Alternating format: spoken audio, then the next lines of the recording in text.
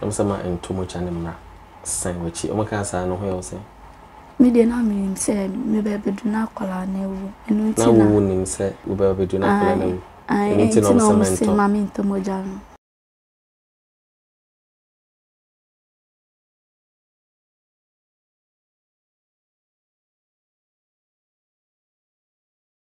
etiefo a make trading enterprise and saso aka wo hu biomo say ope provisions niama emo anwa esichire chese adibia ye dibia a make trading enterprise benye biama enye no nkwanso say ope semina ye di siniama ne ye di gware anampo say ope so uto de kwache obi enye tutumrikai na kwa a make trading enterprise na kwaje wodie niama ne boye for na Accra pricing so hwehwe won a chira kwan e wo Kaswa Old Barrier ubitimi afra won e wa homatwe for yi so 0545 822-773 and make trading enterprise and now customer satisfaction is our priority. You are for your mamunyina akwa baba crime check foundation you media ya 20 say a health check series na we a series a yene ya dofo ya de bua inuanum bebre a ohienti won eko won adakam e wo mra obi beka say won time mpo enso ye na da bia ye border road edwumadi so say sa e science Ghana ye health care delivery system no a touchma kakra nti na national health insurance scheme nti min cover ya regionara nti na ma yenuanum pi na e free mu na e san ho kire nti cases ni pi wo ha se ama meka yensa crime check foundation insa me amfanto adofo enema mama ameboa na edi owuo na eba enne enubi na abeto yen omi ankoje enkrato kakramra na yemfa asem emetudwa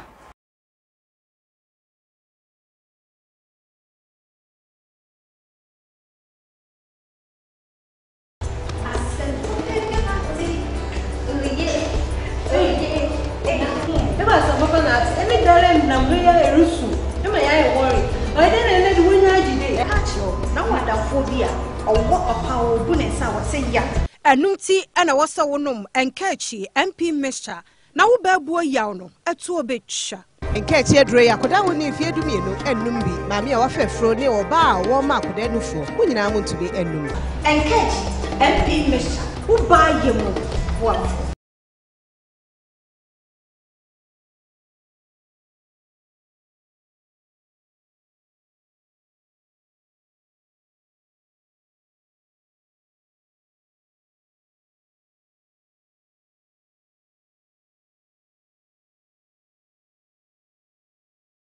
yo it is Mavis but yo we dey kan ma yakọ due ena oba na etiefo sambeka ya array by nchen de sun ese ne ba eda Kolebu Teaching Hospital na anope yante asempa de te ya se array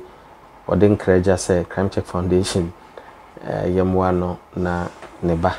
yenkra ne ba no na ne ba no ai nyamedia mummy enko ye chikakra na enko fa na asem mremra oba ha odi esun de na asem ebeto ye ne emwa ye de eboa no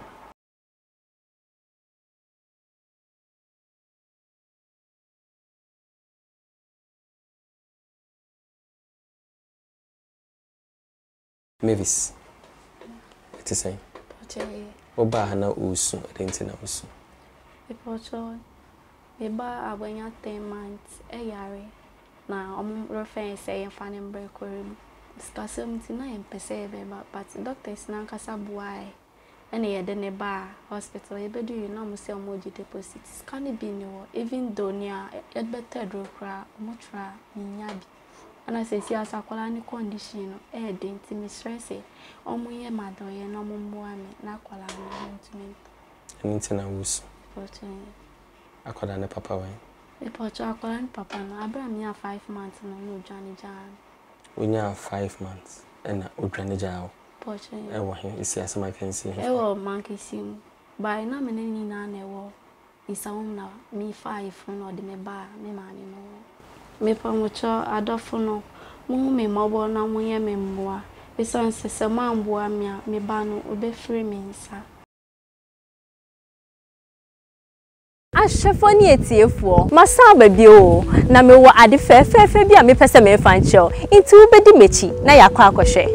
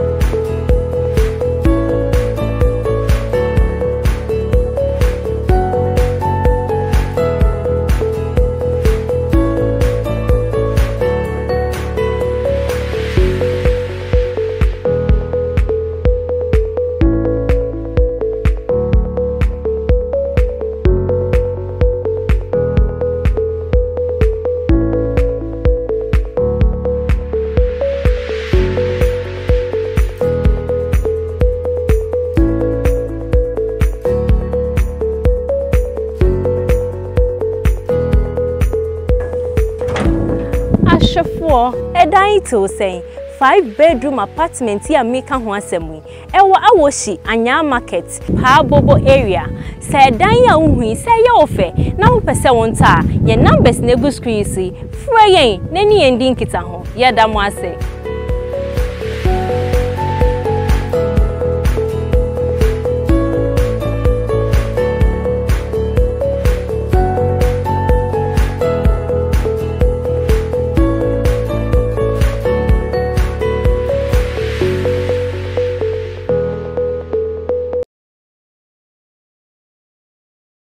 na we dey yantia sempa eba ne say da Saturday no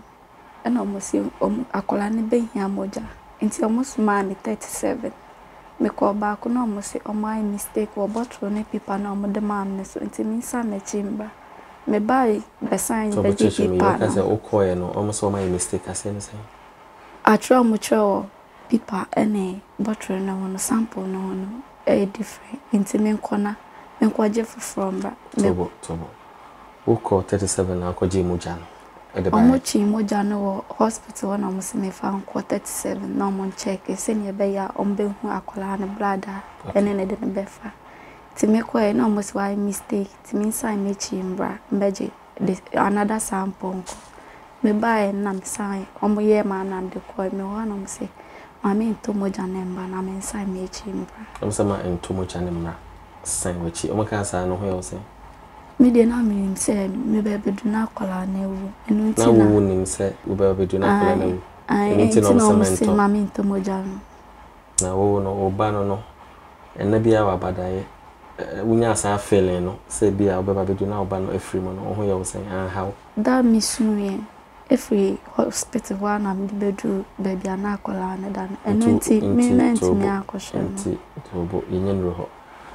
na woni misa wo bedu na akola na afiri mo wo bedu ye no e de na asi me bedu ye no na machine esisi ne so omo tutu afiri ne so na omo de ntomate twene wona ho ye wo say misuye enya de am timi gina enti menjina ho pochode enti man ko ha akola no pochode we hu akola na nim pochode eno achi e de nesi eno achi na mo se yenko sensan na mo fa ne ko hye mo hwe enti na penebi ena ho mo na mika chese me de mintumi nko enko yesa anti ono ankasa enko sensan da mintumi enjina timi enjina wo ba ho o de hye ho akola na so nya se e pocho 11 months mwani oyo ba no be ma oyo ba yo tie for be aye bai ewo bia Nyankopon fa na kra ensi ye na ye de no ekoshima awantima yankoyi na de na wo ya fa ho sese wo ba ehim ana se hospital for no wo sese o mo koyi na pesie no ana sese mo se memfa sika na omo atra mamne embra before ansa metimi kra ko be bia akwala no eda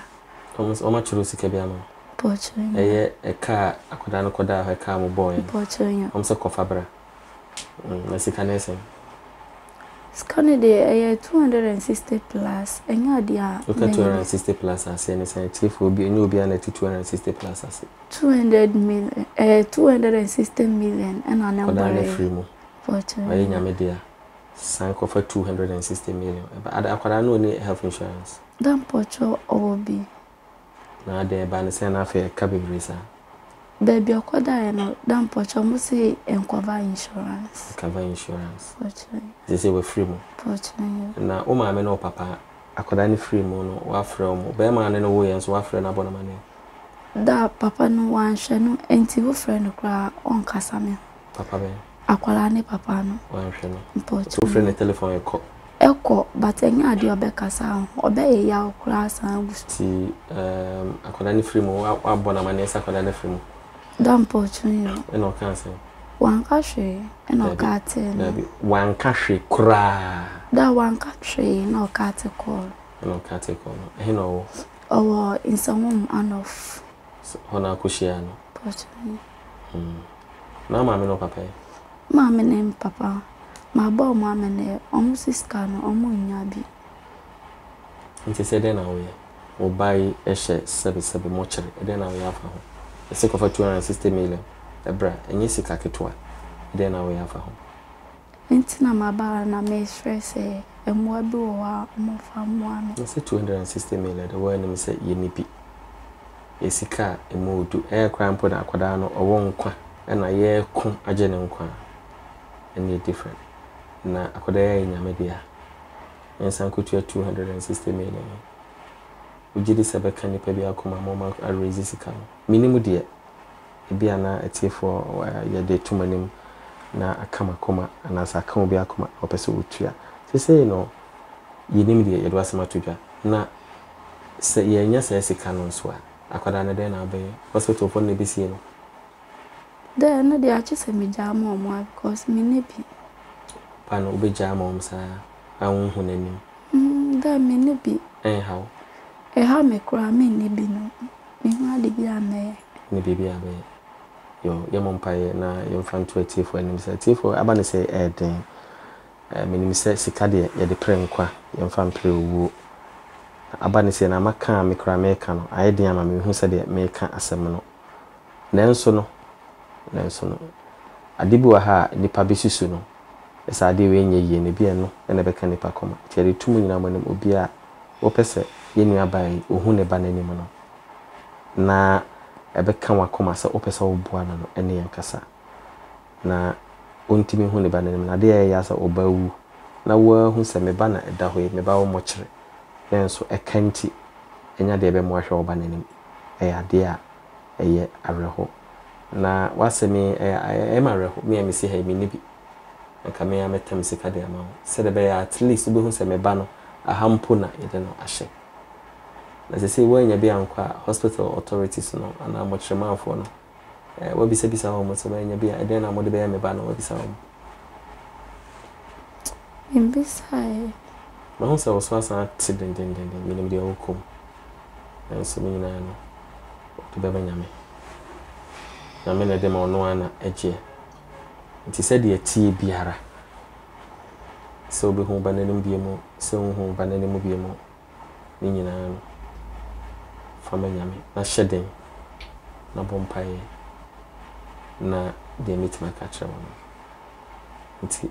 ema ne ha ana se onso wadwen ya osen ani okane no because me besi bia esi and I scan on homogeneous me nyabi ni baby a me ko fast scan if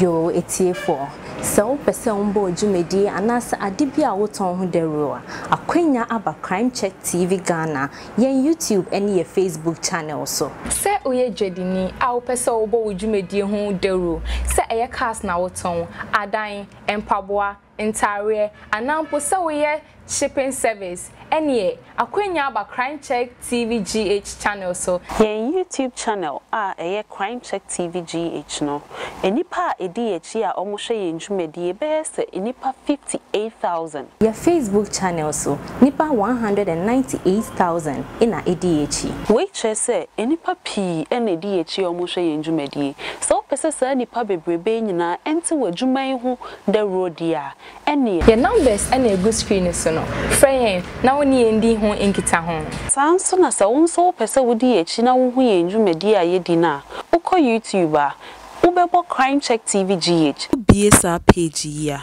hwe wonni fa so ye de kokọ atro subscribe mia so abrebia ye de edwumedie ebeto ho no ubenya nkaibo ebiom so pese odi echi e wo Facebook a ubebo Crime Check TV GH ukọ ha ubehu kokromotivio mia so dwumedie bia ye de beto bia no ubenya nkaibo na wonso wetimi akohwe bi so pese wo bo dwumedie hu dero e wo ye YouTube ye Facebook ye news site anase home based TV so a frey nani ye nkasa na ye bo ne de eda form kra ye da mo ase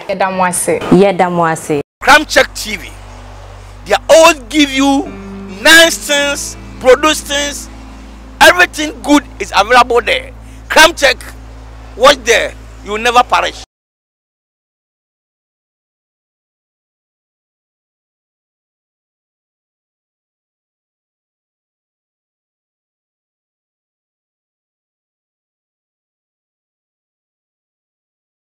So scanner there, send them they can kind Mavis is came out to Yenya. And so wabe a year and na ube free mosa and everything. It will be kakrebi a year a solid kubi from Faith Community Church for some of her more Sydney, Australia, and what is a cabi brains a young famwa yenuanama and so a guomo. Yenuanama omuni and it as will be a rease. Yenuanama masem a areho a mobo. And when they come iguso musika no de boaboa enipa won tesa ya de videos ni bebre ebebremo ya de kan de bia bremo enne yinu aba ya semi migidi se asorema mo Faith Community Church Australia Sydney muina mo hwen ya yeyi sika mo de brem yeyi mo 5 million 500 Ghana cedis se de ama yinu aba yi now the kitaba ni say ni gidi se nani so ene to waye ha enyi ni se duana kro beti medibi na enso no ya nhye ni nkran anso ni mo won ha kwa no no akotwahwe ye mpenisa anso nti ba bia mo bi asa mo hwe ya osika mo de baaye no mo 5 million se na me de kan kan de ma no inhira ne adom bia enim se sika enkrofo tight na mo de aba obi oyi taku sempoa a bia bedru Ghana ha bi ko Mavis Mensah ho no obi a ni sika wo mu Nyankopon de ohwehwe onyame ho bia homfa ndom no eye inhira adom Bible bia ewo sa afore amobe Nyankopon Faith Community Church Sydney Australia homfa ndom nyina enti Mavis oti de mekan nyina we 500 Ghana cedis enipa no doso ti enti me fa ni nyina ma sa and then I'll catch a Faith Community Church almost in Australia. Me do mo ase. Se me buy o man she me sa se me family se buy coffee. Na mama me bi. Ya me sure mo e baby bia o mo. Yo, Faith Community Church ye ma ye kasa nya tenten na ye nua ba na ote so. Ye no e kasa bibra na ye ya ha no kakra. Nti ye beda mase. Na me sure mo da se ne ye besan aba mo chen bia.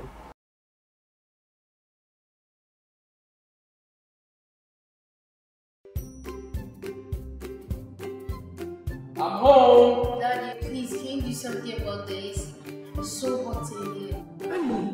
Why is it so hot in this room? I've called the roadside AC mechanic. He claims he had fixed the fault. But as you can see, the AC is still blowing hot air. Ajua, you should have called Pro Air. they're the best AC and refrigeration service provider in Ghana. Their services include sales and installation of all kinds of ACs, including splits, cassettes, and central units. They also specialize in repairs, maintenance, ductworks, piping, ventilation and AC designs, and refrigeration of all kinds, ranging from repairs of fridges, blood banks, building cold rooms, electric wiring, car ACs, etc. Their headquarters is located on the Fanofa Link Road, opposite Nadia House, Kokomlemle, Accra. They can be reached at 031-229-5201 or 030-224-7644 or 020-813-2886. You can also visit their website at www.proairacsystems.com. Pro Air, the difference is the chill factor.